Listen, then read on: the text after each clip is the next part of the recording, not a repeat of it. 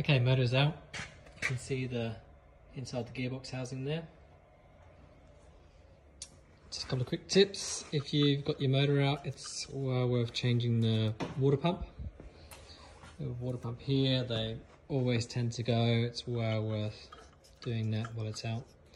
Same with the core plugs, or freeze plugs as some people call them. Especially this one here in the back. They always go. Look at that. Actually, as I'm rubbing that, you can just see that one's starting. It's gone basically, and they are just about impossible to change once the engine's back in. You'll see people going through the firewalls to get to them. Same with the clutch and the pressure plate. Best to change both if you can. And what I do is when I'm refitting them, I use just the output shaft of a gearbox just as the positioner, so you can slide that in the hole with the pressure plate around it and bolt that up, and then that way it's in the perfect position. If not, you can use things like a socket and put a socket in here, just keep everything lined up. And when you do this up, you know, just do it up bit by bit at a time. Your manual will tell you all that stuff, but I hope that helps. Okay, I thought I'd show you just how to get this core plug out. It's not going to go really well, or it's going to go really bad. But just put a screwdriver through it. Twist off to one side. You have to support it somewhere so it's not bouncing around.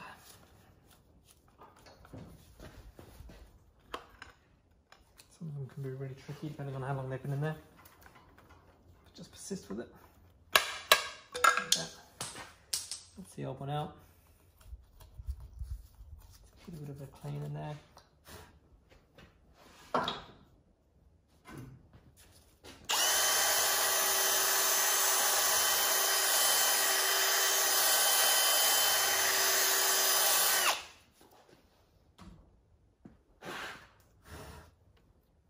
You really want it nice and clean.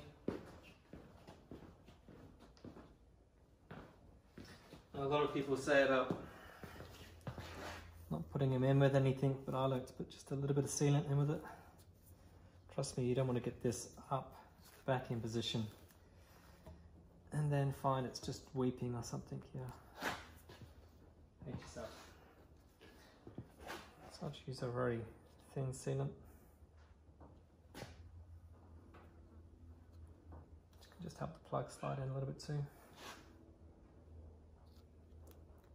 It seems really scary to do this, but when you've done it a few times, it's actually quite easy. That's core plug. Make sure you do get the brass ones. Don't get the steel ones off eBay. You can get these at Repco, places like that.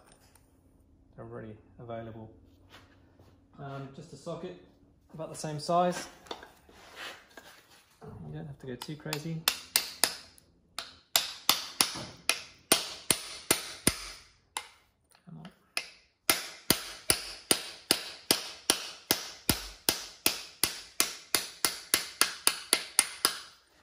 And that's it. It's a little quick job you can do while the motor's out, and trust me, it's really, really worth doing. Okay, hope that helped. Okay, got these core plugs out. Just give you an idea of what it could be like inside your motor. Look at all this. Just built up over the years. Well worth giving it a flush out, I think, before we put the new plugs in. Look at that.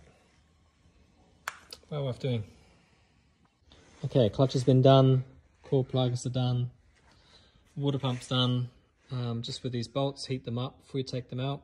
Spend half an hour if you have to, just slowly go around heating them up. Take your time, that way you won't snap a bolt. And when you put them back in, just be sure to use a bit of copper grease. You'll really appreciate that in the future if you have to take it back out.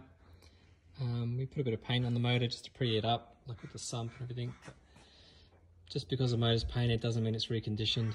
The difference between a reconditioned motor and a pretty motor is probably about $5,000. So just because the motor's painted, don't make you think it's been reconditioned. There's a few people try to board that old chestnut.